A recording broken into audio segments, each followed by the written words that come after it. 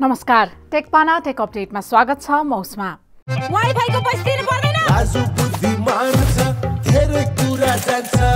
Refer गर्न साथी भाइ इष्ट मित्र छान्छ।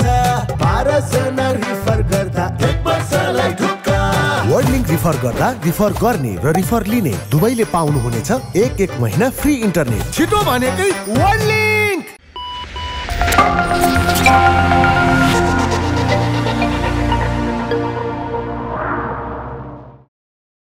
अपडेट सुरु गरौँ। Voyager 1 को निष्क्रिय ट्रान्समिटर 43 वर्षपछि प्रयोगमा आएको सम्बन्धी समाचारबाट। 43 वर्षदेखि प्रयोगविहीन रहेको ट्रान्समिटरको माध्यमबाट लाखौं किलोमिटर टाढा रहेको अमेरिकी अन्तरिक्ष एजेन्सी नासाको Voyager 1 अन्तरिक्ष यानले पृथ्वीसँग पुनः सम्पर्क स्थापना गरेको छ। मुख्य रेडियो ट्रान्समिटर बन्द भएपछि ब्याकअपको रूपमा रहेको दोस्रो ट्रान्समिटर एस ब्यान्ड प्रयोग गरेर यानले सम्पर्क कायम गरेको हो।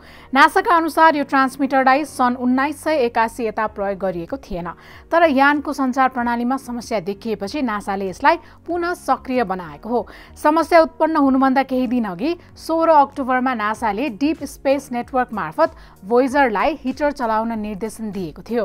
उक्त निर्देशनले यानलाई शक्ति सञ्चय गर्ने मोडमा पुर्याएपछि 2 दिनसम्म सम्पर्क टुटेको थियो। अनुसन्धानका क्रममा यानले मुख्य रेडियो ट्रान्समिटर एक्स ब्यान्ड बन्द गरी कम शक्तिमा चल्ने एस ब्यान्ड ट्रान्समिटर अन गरेको पाइएको थियो। 18 अक्टोबरदेखि नासाले एस ब्यान्ड ट्रान्समिटरको प्रयोग गरेर Voyagerसँग सम्पर्क पुनर्स्थापित गरेको छ। हाल यानलाई निर्देशन पठाउँदा वा डेटा प्राप्त गर्न लगभग 23 घण्टा लाग्ने गर्छ। सन् 1977 मा प्रक्षेपण गरिएको Voyager 1 अन्तरिक्षको सिमाना पार गर्दै सन् 2012 मा इन्टरस्टेलर स्पेसमा प्रवेश गरेको थियो।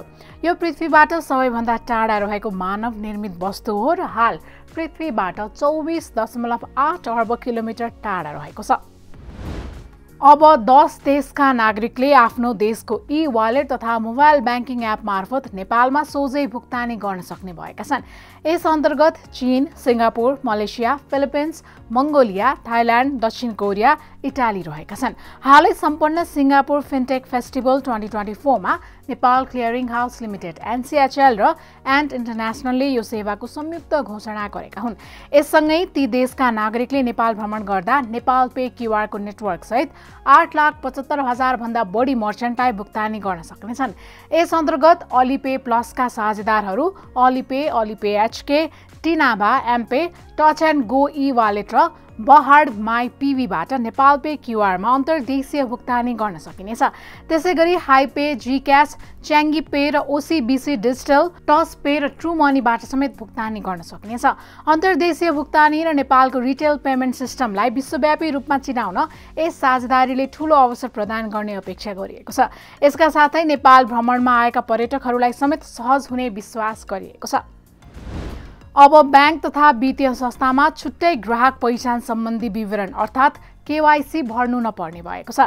नेपाली नागरिकले राष्ट्रिय परिचय पत्र बनाउँदा पेश गरेको विस्तृत विवरणलाई नै ब्याङ्क तथा वित्तीय संस्थाले लिन सक्ने गरी व्यवस्था हुन लागेको हो। गत बिहीबार जारी भएको सम्पत्ति शुद्धिकरण निवारण नियमावली 2081 मा यस्तो व्यवस्था गर्न लागि छ। हाल ब्याङ्क तथा वित्तीय संस्थामा खाता खोल्दा हरेक खातामा KYC फारम भर्नुपर्ने झन्झटिलो प्रक्रिया छ। यसलाई अत्यावधिक गर्न पनि ग्राहक बारम्बार सम्बन्धित संस्थामा जानुपर्ने बाध्यता छ। यसै समस्यालाई सम्बोधन गर्दै सरकारले नयाँ व्यवस्थाको घोषणा गरेको हो। नयाँ व्यवस्थामा ब्याङ्क तथा वित्तीय संस्थाले नेपाल सरकारको विद्युतीय अभिलेखबाट ग्राहकको व्यक्तिगत विवरणमा पहुँच पाउन सक्नेछन्, तर यसका लागि ग्राहकको सहमति अनिवार्य हुने नियमावलीमा उल्लेख गरिएको छ। ग्राहकले अनुमति दिएपछि मात्र संग्रहित विवरण ब्याङ्क तथा वित्तीय संस्थाले प्रयोग गर्न सक्नेछन्।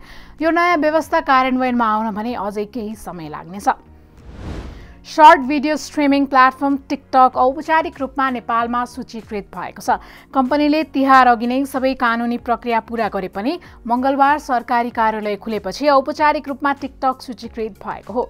सञ्चार तथा सूचना प्रविधि मन्त्रालयमा टिकटक सूचीकृत भएको मन्त्रालयका प्रवक्ता गजेन्द्र कुमार ठाकुरले बताएका छन्। 3 साता अगाडि दिएको निवेदन तिहार अगाडि नै स्वीकृत भएको र टिकटकको नेपाली सम्पर्क व्यक्ति राम बहादुर थापाले मंगलबार मात्र चिठी बुझेको उनले जानकारी दिएका छन्।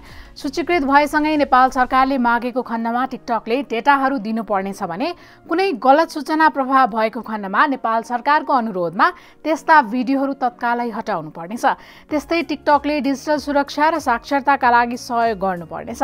साथै सार्वजनिक शिक्षालाई सूचना प्रविधिमा आधारित बनाउनु पर्ने र टिकटकमा नेपाली भाषाहरूको फिल्टरिङ र मोडरेसनको सुनिश्चितता गर्नुपर्ने शर्त पूरा गर्नुपर्नेछ। टिकटक नेपालमा दर्ता भएको तेस्रो सामाजिक सञ्जाल हो। यसअघि नेपालमा भाइबर र विटक सूचीकृत भइसकेका छन्। नेपाली बजारमा हुन्डाईको विद्युतीय कार आयोनिक 5 अब 100 किलोवाट मोटरको संस्करणमा पनि उपलब्ध हुने भएको छ। नेपालका लागि हुन्डाईको आधिकारिक वितरक लक्ष्मी इन्टरकन्टिनेन्टल प्रालीले यो संस्करणको आयोनिक 5 EV ल्याउन लागेको हो। कम्पनीका अनुसार 100 किलोवाट मोटर संस्करणको मूल्य 92,96,000 रुपैयाँ तोकिएको छ। कारमा 58 किलोवाट क्षमताको ब्याट्री जडान गरिएको छ, जसले 375 किलोमिटरसम्मको रेन्ज दिने कम्पनीको दाबी छ। कम्पनीले नयाँ 100 किलोवाट मोटरको आयोनिक 5 कार 1 महिनाभित्रै नेपाली बजारमा उपलब्ध हुने जानकारी दिएको छ भने यसको लागि प्री बुकिङ पनि खुलिसकेको छ। आईओएस 18.2 सँगै एप्पलले एउटा नयाँ र उपयोगी फिचर ल्याएको छ। यसमार्फत तपाईँले आफ्नो हराएको एयरट्याग फेला पार्न सक्नुहुन्छ। एप्पलले आफ्नो फाइन्ड माई एपमा ल्याएको सुविधाले हराएको एयरट्यागको लोकेसन एयरलाइन वा कुनै विश्वसिला व्यक्तिहरूसँग सेयर गर्न सकिनेछ। यस सुविधाले हवाई यात्रा गर्दा हराएको झोला वा अन्य महत्त्वपूर्ण सामान फेला पार्न सहयोग पुग्ने अपेक्षा गरिएको छ। यो नयाँ सुविधा आईओएस 18.2 अपडेटमा उपलब्ध हुनेछ, जसलाई म्याक रिमर्सले दोस्रो डेभलपर बेटा संस्करणमा परीक्षण गर्दैछ। अब चाँडै नै सबै प्रयोगकर्तामा यो सुविधा उपलब्ध हुने बताइएको छ। क्यानाडाले राष्ट्रिय सुरक्षामा सम्भावित जोखिम देखाउँदै टिकटकको व्यापार देशभित्र बन्द गर्ने निर्णय गरेको छ। संघीय सरकारले बुधबार चिनिया कम्पनी टिकटकको राष्ट्रिय सुरक्षा सम्बन्धी समीक्षा गरेपछि यो निर्णय लिएको हो। क्यानाडाका नवप्रवर्धन मन्त्री फ्रान्सवा फिलिप श्याम्पेनका अनुसार टोरेन्टो र भ्यान्कुभर स्थित टिकटकका कार्यालयहरू बन्द गरिनेछन्। यद्यपि सरकारको निर्णयले व्यक्तिगत प्रयोगकर्तालाई टिकटक एप प्रयोग गर्न प्रतिबन्ध भने गर्दैन। नागरिकहरूले व्यक्तिगत रूपमा टिकटक चलाउन सक्नेछन्, तर सुरक्षाका उपाय अपनाउन आग्रह गरिएको छ। टिकटकका प्रवक्ताले यस निर्णयलाई चुनौती दिँदै कानुनी लडाई लड्ने योजना रहेको बताएका छन्। यसअघि 2023 फेब्रुअरीमा क्यानाडाले सरकारी उपकरणहरूमा टिकटक प्रतिबन्ध लगाएको थियो, जसपछिको समीक्षा परिणाम स्वरूप यो निर्णय आएको हो। विश्वभर टिकटकले डेटा सुरक्षा र गोपनीयता सम्बन्धी विवादको सामना गर्नु परेको छ, जसमा विभिन्न देशहरूले डेटा चिनिया सरकारको पहुँचमा पुग्न सक्ने दाबी गर्दै आएका छन्। टिकटकले भने आफ्नो सर्भर चीन बाहिर रहेको र कुनै पनि प्रकारको सरकारी नियन्त्रणमा नरहेको स्पष्ट पार्दै आएको छ। च्याटजीपीटीको मातृ कम्पनी ओपनएआईले डटकम नामको डोमेन खरिद गरेको जानकारी बाहिर आएको छ। बुधबार सामाजिक सञ्जाल एक्समा एक डटकम URL पोस्ट गर्दै कम्पनीका प्रमुख कार्यकारी स्याम अल्टम्यानले यस विषयमा जानकारी दिएका हुन्। पहिले यस डोमेन हब स्पटका संस्थापक धर्मेश शाहको स्वामित्वमा थियो। सन् 2023 को सुरुमा शाहले यो डोमेन $1,55,00,000 आजको विनिमय दर अनुसार 2,08,47,00,000 रुपैयाँमा किनेका थिए। यो कुरा उनले हालैको एक्सपोस्टमा उल्लेख गरेका छन्, तर केही महिनापछि नै शाहले सो डोमेन बिक्री गरेको बताएका छन्।